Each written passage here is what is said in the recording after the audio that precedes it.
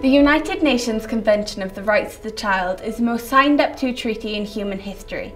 It was first created in 1989 and has been signed by almost every country in the world.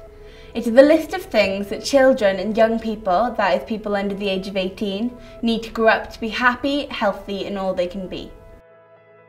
Wales has been at the forefront of the children's rights agenda. It is the first country in the UK to have a Children's Commissioner, and the Rights of Children's and Young People's Measure 2011 has made it law that every decision made in Wales has to consider the impact on children's rights. As a professional working with children and young people, there are 5 areas in which you can help to make sure that you uphold children's rights. Rights for all. Organisations should apply a rights-based approach for all to ensure they are doing what is in the best interests of children and young people. Relax, play and social. Organisations should promote children and young people's opportunities to relax, play, take part in activities and meet in social groups. Opinions and beliefs. Organisations should give children and young people a say and also should respect their thoughts and beliefs. Information. Organisations should make information available to children and young people in a way that is accessible and which they can understand. Language and diversity.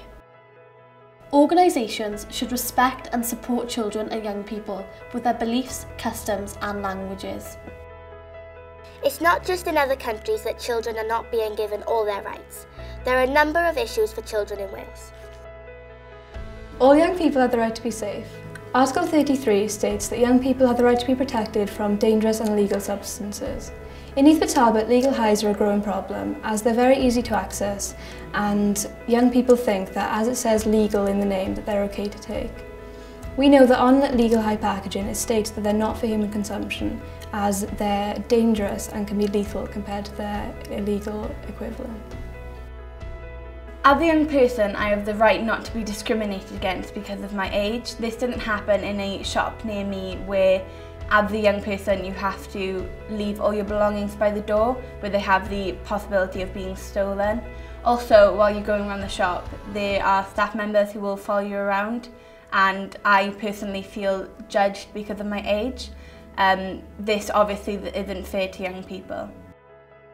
As young people, we feel we are discriminated purely because of our age. For example, today we went into a market store that was selling all different scented products. We went in with another customer. We started picking up lots of different products and smelling them. The other customer did exactly the same as us. We were told to be careful and put down the products. The other customer was not. This customer was an adult. Therefore, we feel this is a clear act of age discrimination. This matter needs to be addressed in Neath Talbot. Article 16 of the UNCR states that we all have a right to privacy. As young people, we should have independent lives, but we all put it on the internet so then strangers know where we are, what we're doing and who we're with. So we're not only putting ourselves in danger, but the people who we're with in danger, which makes us very vulnerable. There are some children and young people in our communities that aren't given all they need by the grown-ups that look after them.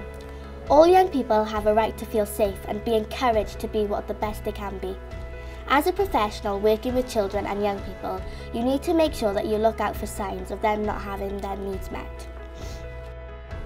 Children's rights are important in Neath Talbot because they are the future, and unless we protect their future, then we will be failing those children.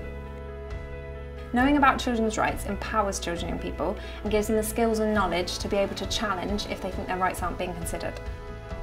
Mae cyngor ieuenctid, mae cyngor ysgolion, ond mae yna weithdai addysg lle ni'n mynd mas i wrando ar farn bobl ifanc yn uniongyrchol hefyd. To improve children's rights locally, we're listening to our children in their school situations, understanding when we go in there, it's their voice that's very important to us.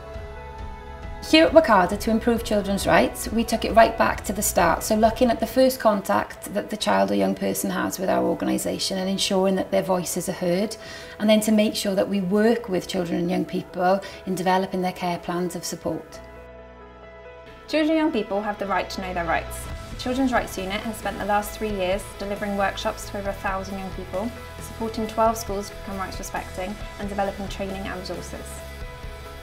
Yn y dyfodol, mae rhaid i ni sicrhau bod ni parhau i wrando ar leisiau pobl ifanc, ond ein bod ni'n datblygu'r sgiliau i wrando'n well hefyd. In the future, we need to involve the greater amount of stakeholders, especially parents, knowing that the children's voice is very important to us in school and at home. In the future, it's really important that schools and organisations continue to work in a rights-focused way, putting children and young people at the heart of what they do. To help them do this, we have developed 5 children's rights standards.